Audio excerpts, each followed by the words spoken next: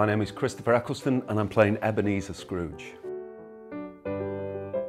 I was compelled by him from probably 5 or 6, whatever the first time I'd have come across him. Like a lot of people of my class, probably in generation, it was through film rather than the book. It's somebody without humanity becoming the most humane. It's just so interesting. He returns to the kindness that I believe we're all born with and which society beats out of us. Capitalism beats out of us. I think that's what Dickens was writing about. And I'm sure as a child I thought, I've got that part of me that is like Ebenezer Scrooge, that denies everything about life and denies everything about other human beings. So it was my first exposure to the fact that we are half apes, half angels.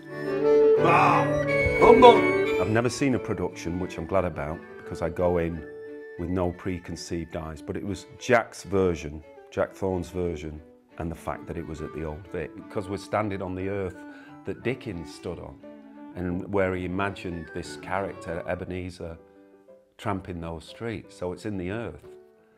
And I love all that. I think Dickens hoped that we'd have got it right by now, and we've gone worse. So it's about the world of food banks. It's about an economic crisis. So this will always resonate. And this story somehow lifts us all up. I wanted to be at the centre of this tale of redemption. Dickens is saying, when you step out of this theatre, think about somebody else. Extend some generosity. Be kind. Not just materially, spiritually. Who wouldn't want to be at the centre of that at Christmas? And to take what Dickens was saying, which is we're all part of the same human race. Let's look after each other.